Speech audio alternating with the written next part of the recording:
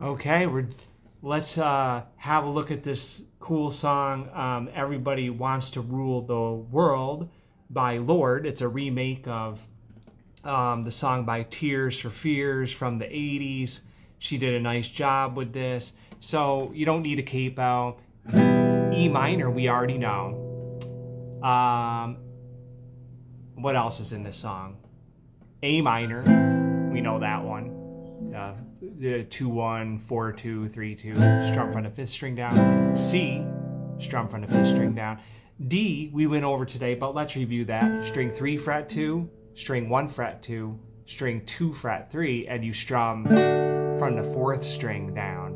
Remember, if it doesn't sound right, test each string. 4, 3, 2, 1. That one's hard to get out, so you're gonna have to adjust your hand to make sure you can hear all 4 strings. B minor is new. This is like a little set of stairs. String 1 fret 2, string 2 fret 3, string 3 fret 4. Boop, boop, boop, right up the staircase. 1, 2, 3. And you strum from the 4th string down. That's B minor.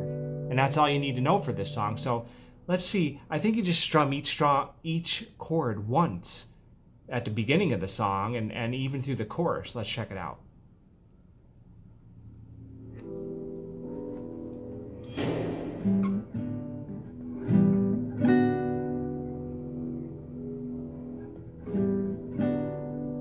Welcome to your life.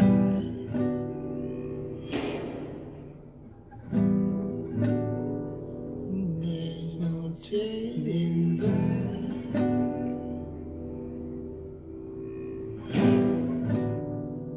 Even while we sleep,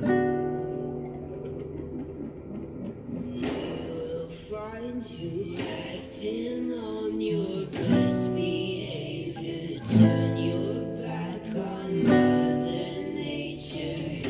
Everybody wants to rule the world. Yeah, each chord just gets one strum. So the intro is just B minor, B minor, 1, 2, 3, 4. B minor, B minor, 1, 2, 3, 4. B minor, B minor, 1.